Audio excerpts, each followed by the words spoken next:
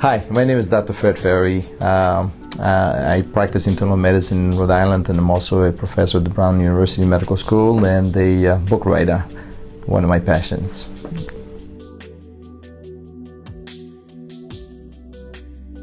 And we published the first book back in 1987 at the time.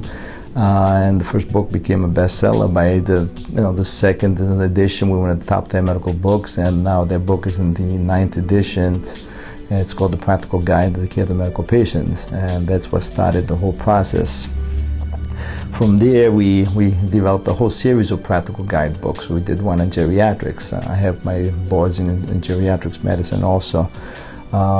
And then we ended up doing other books on differential diagnosis, lab testing, and so forth. And in around 2008, I was approached by Elsevier to come up with a book that would be very useful to the practicing physicians, because most of my other manuals were aimed at the medical residents and students who were in the acute care setting.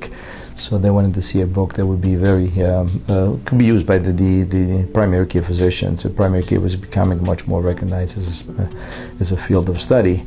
And that's when I worked on the first edition of the Clinical Advisor, and that was published in 1999. And as you see, we just published the 2013 edition, and we're doing very well with the book. And it's aimed primarily to the practicing physician. We have different sections in there. What makes our book special and different than the other competitors is not only do we have the section that they all have, which is the disease and disorders, but we also have other sections. We have a section on differential diagnosis. We have algorithms. We have preventive care guidelines and laboratories and so forth on there. So it is not only one book that they get, it's like really getting 5 books in one.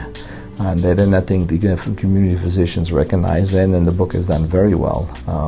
And that we've been very successful over the years. A lot of the books have been translated in multiple languages, and as you can probably see later, I can show you, we have books in Chinese, in Japanese, in Greek, in German, French, Italian, and so forth. So the success we have had with the books has been outstanding, and I think what makes the books different than the others, these are very practical, hands-on book. Okay, it's aimed to the busy physician that's there in the trenches taking care of patients every day, that with time is limited, and you want to have relevant, up-to-date information, and that's what we're able to provide them with these books.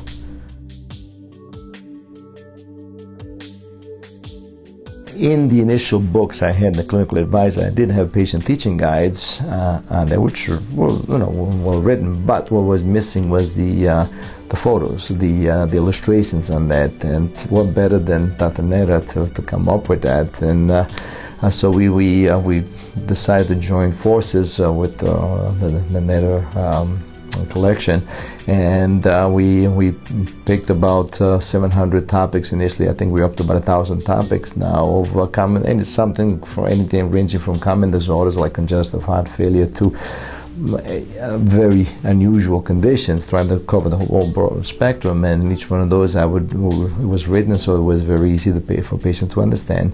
But what made it different than the other patient teaching guides was the illustrations from Dr. Nera.